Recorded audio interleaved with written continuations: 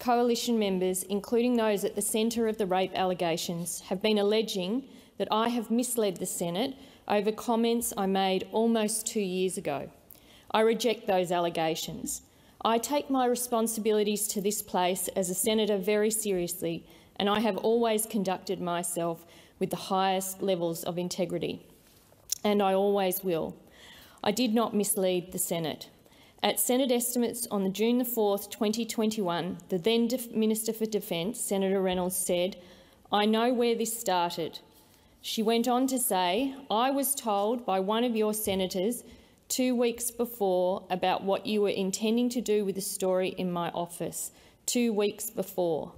I was shocked at the assertion made by Senator Reynolds, with the clear implication that I was responsible or had some involvement with making that story public. That was not true.